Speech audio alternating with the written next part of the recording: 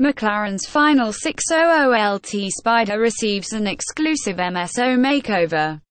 Now turning in the very last 12 units of its 600LT Spider supercar, McLaren has decided to do something special with this batch, dressing them up in a specific design theme by McLaren Special Operations, which is stimulated by means of the Sagestria Borealis Spider itself.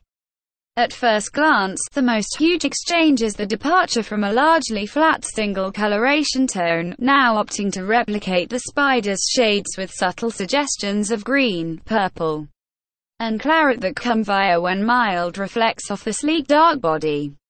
Elsewhere, two Napier green racing stripes run down the whole thing of the car from the nostril wall the manor to the rear exhaust, complemented by using trim highlights, webbing details, and additives at some stage in the outside and interior, which include the brake calipers and sewing for the seats and upholstery. The MSO Club Sport Pack is also included, adding carbon fiber racing seats, titanium wheel bolts, a carbon fiber interior, and MSO-defined front louvers.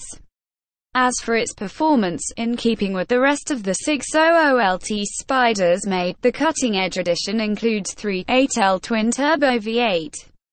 Operating with a 7-velocity dual-take-holder transmission to push out 592 horsepower and 457 pound-toes of torque, with a top speed of 196 miles per hour with the pinnacle down and 201 miles per hour while the roof is up. The auto can make 0 to 60 miles per hour in just 2.8 seconds.